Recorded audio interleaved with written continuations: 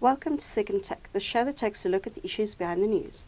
The City of Tshwane hosted an energy summit this week, where plans to procure 1,000 megawatts of generation capacity were confirmed. Terence Creamer joins me to discuss this initiative. Hi, Terence. Hi, Chanel. What is the background to this plan? Well, the main background is very chronic and intense load shedding, which I know we're in a period of reprieve, but a lot of the metropolitan councils that are big distributors of electricity and have been generators in the past have been looking at either reviving or accommodating new generation capacity in the city. So we saw the City of Cape Town's well advanced with their plans, and they've got requests for proposals in the market and they're evaluating.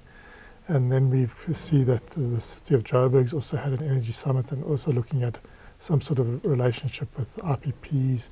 And we've seen it literally across Tshwane. All the metropolitan councils are looking at this. In the case of cities that are run by the opposition or what was the opposition, the Democratic Alliance, which is now forms part of the National Government of Unity at the national level, but at the Metropolitan Council level, there's also a sort of a drive to have a greater independence from Eskom.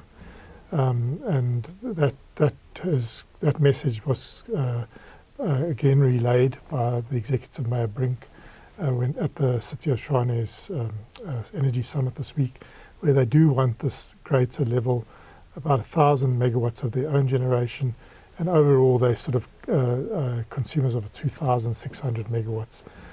So they're looking at being fairly independent from Eskom, or at least diversifying their supply, but doing it in a cooperative way with Eskom, doing it in a cooperative way with national government and national treasury. So that's really the big background, wanting to improve security of supply, have greater control over generation in the city. And also the last leg is to try and also have more green electricity or renewable electricity in the city's electricity mix. What specific projects does the city have in mind? Well, City of Tshwane has had power stations that have operated in the past, much like Joburg has, much like Cape Town has in the past. Those are mothballed. There's the Pretoria West coal-fired power station and the Rooiwal power station. Now, Pretoria West, that site is old, and I doubt there's any prospect of returning coal-fired generation to that site, but it has proximity both to the load, but also most importantly in these days is to the network.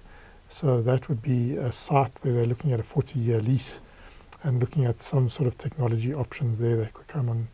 And then at Rooiwal, the view is, I think it's controversial, is that could be restarted as a coal-fired power station. It's got a theoretical nameplate of 300 megawatts, but it hasn't been operating for many, many years. The city claims that all the infrastructure is intact, but I think when you look under the hood, it's going to be interesting to see. And also, there's a whole thing around whether you want to, as a city, where most cities are looking at greening their economy, add coal-fired power generation into the mix right inside the city, having coal trucks coming into your city. So it's going to be a whole discussion, I think, that they're going to have to go through. But they do have these two assets. And I think, as the Mayor Brink mentioned, is that actually the biggest asset there is this proximity to load and proximity to the network. And I think that's going to be key. Now, whether the Rooiwal can be restarted as a coal-fired power station, it's a big question. What they're going to do, and I think it is the correct move, is to get a transaction advisor. This requires, it's going to be a complex transaction, and to get outside help to really help them craft what they're going to do around Rooiwal and Pretoria West. And then separately, they've had a request for information process. Quite a few responses have come about more greenfield and renewable opportunities, either on city land, or that's also again in proximity to the grid, or on private land that's in proximity to the grid. And they're looking at converting those into proper firm tenders. So I think that the IPP greenfield one, there's a few that view that that's possibly less complicated and that can be go out to tender, fairly soon. The Rooiwal and the Pretoria West one, while they're good assets in terms of proximity, as I mentioned, I think it's going to be more complicated, and they're looking at appointing a transaction advisor around August, and then we'll see how that evolves, what the market says around technology choice and what the market says about what's possible on those sites, and then maybe a tender will go out later. But they've set a fairly tight time frame. They want to do this by 2026, and they believe that Rooiwal can be operating by then. That's an open question. We'll have to see. What process is likely to be followed, and is the procurement likely to be attractive to IPPs? I think that's a big question. You know, when we look at IPP processes that are publicly procured, we've seen a very sort of staggered or uneven sort of uptake in recent years. And that relates a lot to the grid. And this way, Tshwane is, I think, in a good position, a sweet spot. They've got access to grid. But it's also about the guarantees when you have an insolvent single buyer. Now, Eskom is the single buyer, so therefore the National Treasury has to back up Eskom every time Eskom goes about, or the DMRE goes about procuring publicly procured RPPs capacity. And here, Tshwane is not in great financial shape either. So as a single buyer, I think it's highly risky for RPPs to come into this mix purely on the basis of a tariff model. So there would be a tariff, and they'd be remunerated through the tariff, and I suppose the city would take its share.